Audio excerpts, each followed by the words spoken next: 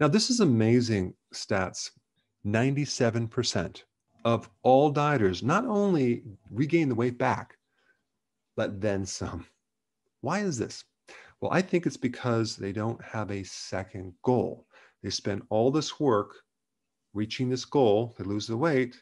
Is their weight loss somehow going to be fixed where they don't have to do anything, where they can just have it run on automatic and go back to their lifestyle? Or do they have to maintain it? It's very similar to a marriage where you meet someone, then you decide to get married, and then you get married, and then you expect it to continue on automatic, right?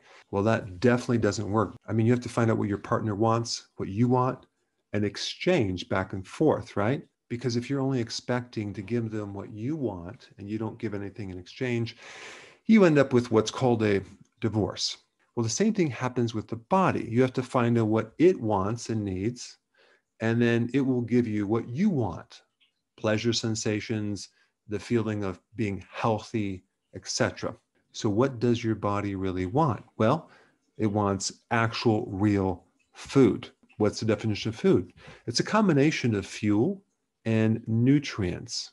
Now, what's very interesting about this is that the true flavors of food happen to come with the nutrients. The nutrients aren't necessarily flavorful. So the flavors attract us to the food with the highest nutrients. Now, the cool thing about this is it's a perfect match because the thing that you really want, which is food that's flavorful, right? Well, it just so happens to be the exact same foods with the key nutrients. I mean, I don't know if you've ever actually tasted a real tomato and how pleasurable all those flavors are. I mean, that is a pleasurable sensation. Now, it is true that Doritos are very flavorful, and so is KFC, but they come with a little bit of a package. So I think we should just stick with real food, right? So you give your body what it really needs, nutrient dense foods, and then it will give you what you really want, which is health.